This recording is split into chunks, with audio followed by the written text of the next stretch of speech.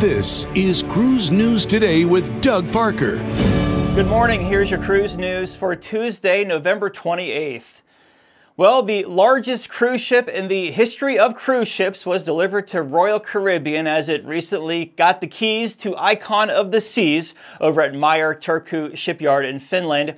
Now, this event wrapped up the end of a 7-year planning and a 900-day construction process involving thousands of experts.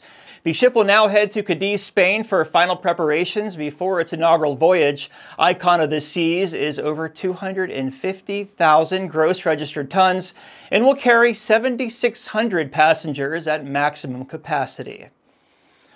And chalk it up to a dirty hull. Passengers on the P&O Pacific Adventure cruise ship, which left Sydney for a 13-day New Zealand cruise on November 20th, faced a little bit of an itinerary change when their ship was barred from docking due to a dirty hull violating New Zealand's strict biosecurity laws. These laws prevent things like mussels and barnacles on the bottom of the ships and kind of bringing these species into the harbor.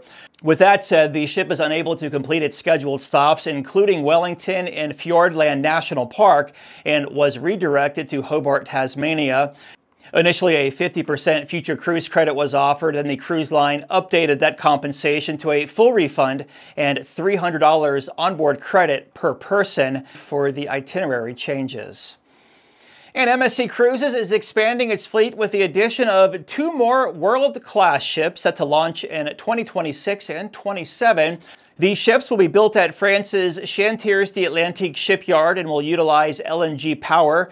The design of the cruise ship will put a heavy focus on outdoor spaces and unique elements like a secret speakeasy on board.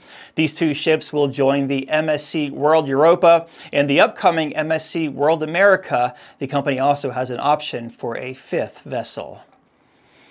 And cruise line stocks were up on Monday. Carnival Corporation up 1.7%, 14.65. Royal Caribbean up 2%, 106.40. And Norwegian flat, 14.37. If you have a lead on a story, you can send it our way, tips@cruiseradio.net. Have yourself a great Tuesday. I'm Doug Parker with Cruise News Today.